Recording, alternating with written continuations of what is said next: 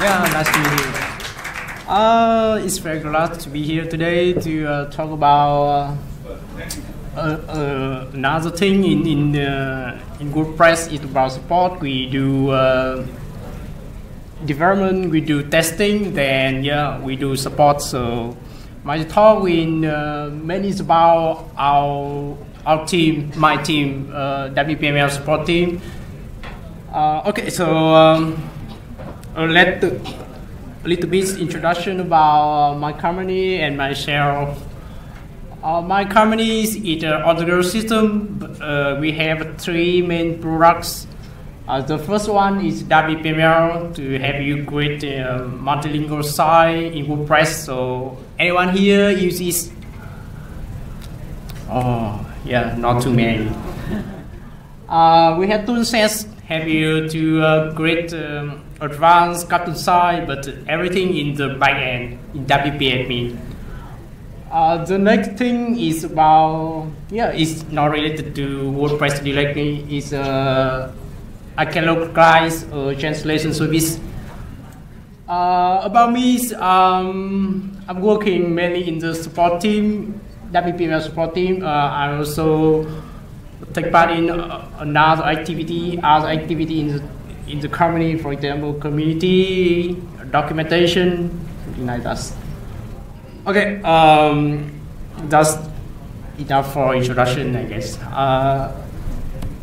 Okay, I will go ahead to the presentation. The first thing is the support. So why it is must have? Actually, there are a lot of reasons to have the support, but the first thing is that when the client buys product, they will take a look very close to how the support is, how the company, how the team respond their support request. So that's the first thing. The second is that support is also require marketing channel. Is another name word about marketing channel. That means if you're doing good at support, so the clients they are ready to sell, they are ready to write about how good you are. But if you're doing best, so you also get very negative feedback also. The last years, but I think it's also very important, is that the support is a place where you can hear about the client needs, what the issue they are struggling for. Then you have the insight and you can adjust, you add the feature to improve the product. So so the bottom line with support, it's about revenue, it's about profits. When you have good support, so it will influence to buying experience, and based on this research from Salesforce, it will increase buying experience. Okay, so next, we know support is a must-have. So when the client comes to the support, what do they expect? Actually, they expect a lot. But I think the basic things. They want the solution right away. They don't want, in marketing we have a term like A/B testing, and for bug, for issues, they don't want A/B testing at all. They want the solution, they want to get the response as fast as possible. And even they are in the, usually when you have problems, you cannot in the good mood, but you still expect to have the comfortable environment to talk with the supporter. You don't want to get root cause, something like that. And if possible, you expect the client expect that they can talk in their own language, their native language. Okay, so we know why support is must have. We know what the customer wants. So just The next is our company, our team story, so how we get their loyalty. The first is about device support.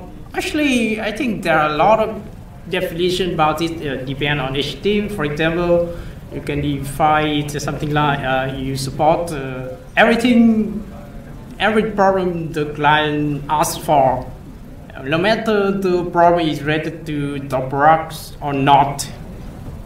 And maybe there are another definition is something like I will try to give the clients the solution, but if they cannot get it works, so let's ignore them. So actually both of them are not good. So sometimes we cannot have the client because they want something that not included in the spots. So what we need to do is that in every case we need to try to make them happy. We need to try to send smile to the customer. That's why we in the first day, in the first training document for every new supporter in our team, we set this kind of attitude. Every supporter need to know that we need to try to make the customer happy. Then they will recommend, they blog, they twist their eyes, blog about how good we are.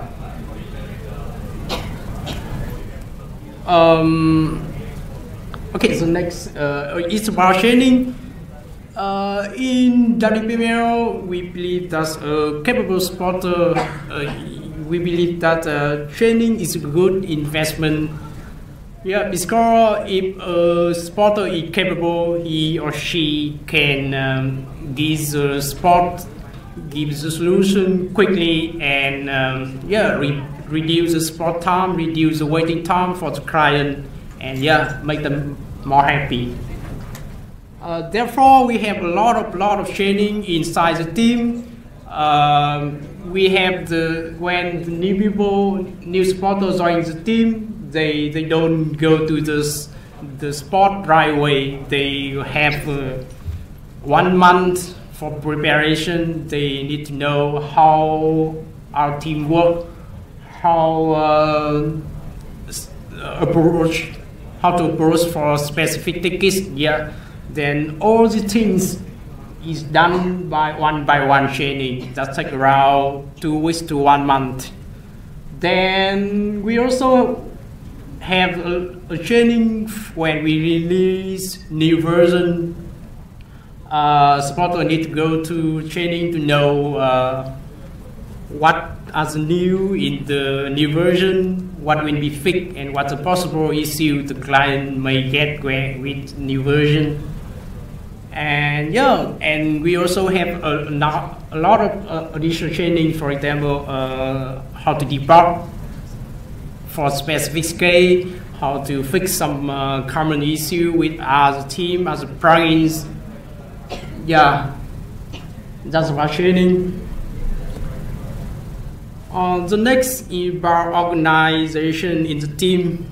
Our team is pretty big. It's around 15 to 20 people inside the sport team. So we need to have the good organization, and this is how we organize the team. We have tier 1, just mean front desk team. This team will take all new tickets, then they will give the solution, the possible solution. Then if it's the case the issue is too complicated and they cannot get through, and the tier 2 senior go ahead. But the difference here is that tier 1 know about the situation, know about the problem, so they prepare the detailed description. So tier 2 just go ahead and do more debugging. And the last tier 3, they they kind of the bridge between our supporter and developer. They will go around, they will take a look, and they may escalate to the issue to developer, and even they give the fix for the issue.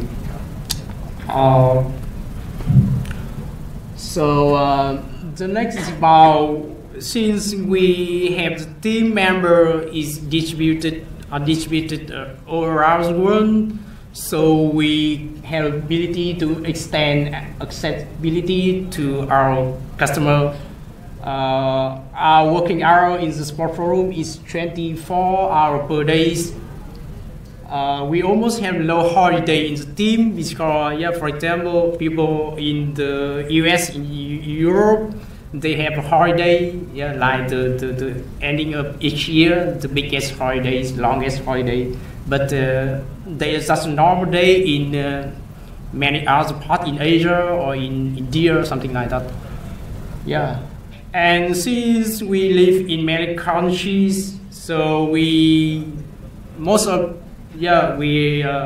bilingual, and we even trilingual, so we can support in many languages in their client native language. For example, currently we support in French, Spanish, Italian, Hebrew, Chinese, and something more I don't remember.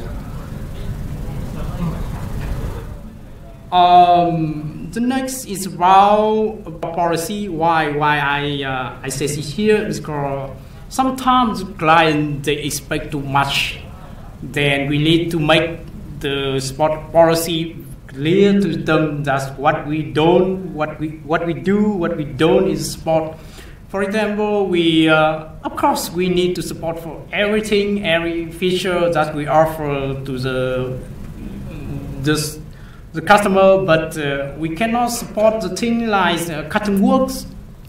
Our team does not provide custom works, or something like server configuration. We don't. That's not included in our plugin support. So we need to make that clear to the client, and if not, they will be easy to get obsessed. But in the case we cannot help the client, we also try to give them some hard solution. For example, in this case, we have a list of certified partners that they can come to this partner, and they ask for work. Of course, need to pay more money. In our team, we also use a lot of indicator, a lot of statistics to know ways why something does not work. We have collect the information for the whole team, for each individual, each team member, and even each ticket we're working on. Here is some indicator. We have rating. People, the customer rate great, good, not so good. They can write the detailed feedback, and many other like new tickets per month, per day, average time to resolve. With these statistics info, when the problem happens, for example, the queue go high in some days, so we need to know, we can know that's where it's from. For example, sometimes it's from a procedure, we change the procedure and it slow down our process. Sometimes it's from for example, our new release having some critical bugs. We can figure out where the problem is from, and we also use it to optimize our support activities. The next thing is about the self-help. Because we think that if the customer can find the solution by themselves, that's much better and that's much faster for them, and that also means we can reduce the support load, so we can have a lot of self-help. The first is documentation. Yeah, it's about how to use this, how to set up by step. I think every team, every plugin having this. Another thing is about errata. Errata is a place where we list all known issue. That's yeah. So with this information, the client, the customer can go through the list and know that a specific issue is known or not, our developer aware about this or not. Then sometimes, many times, yeah, actually, many times we provide the workarounds. Then the customer can still work on their projects with our workaround before we release the new version with the fix, something like that. And we have something, I think this is a bit different from many other teams, that we have resource summaries that that is when a ticket is getting resolved, a supporter will write in detail something, the information like what the issue is, how to replicate the issue, and the solution. So that makes a lot of sense in the case that because when the client they open a new ticket, they write, and we will go through our database with resource summaries. We display the possible related tickets with the solution. Yeah, then they will get the solution right away and stop writing. The last one is about our support channel. We use forum, and we make it public. That means best customer, they can create new requests, new tickets about the problem they have, but everyone can see the conversation between supporter and other clients. Okay, so yeah, that's all what we do, and at the end of the day, the client happy, and yeah, we're also happy. Okay, so everything, yeah, is still going very, very well, but that does not mean we stop and do nothing more. We have a lot of ideas to improve. Yes, for example, here the ideas. Some of them we are just in the idea and we implement in the future, but some of them we are doing it. For example, better documentation. We may try to use wiki format. It's called we want the supporter, documentation team, and even client can contribute to our documentation. So wiki format is the better tool for this purpose. We also, the next one is automatic ticket assignment. This is, we are implementing this. This is something like before supporter need to take tickets by themselves, but now we use some algorithm to calculate the support space, calculate the supporter working time, yeah, holiday, vacation days, and the support lot. Then we allocate the tickets to the supporter. Yeah.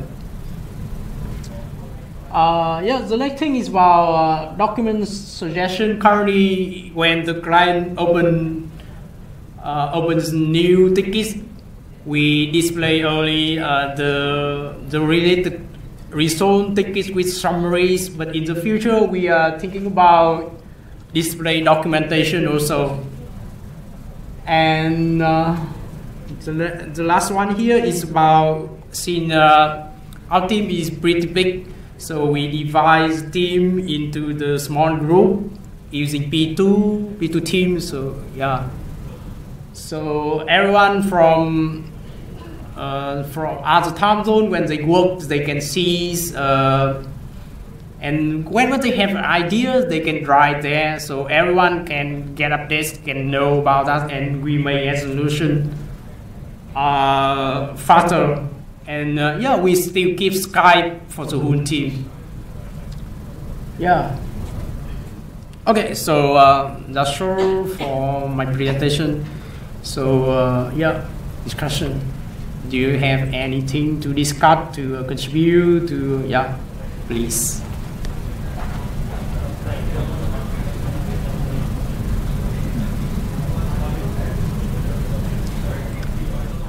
So we still have 5 minutes.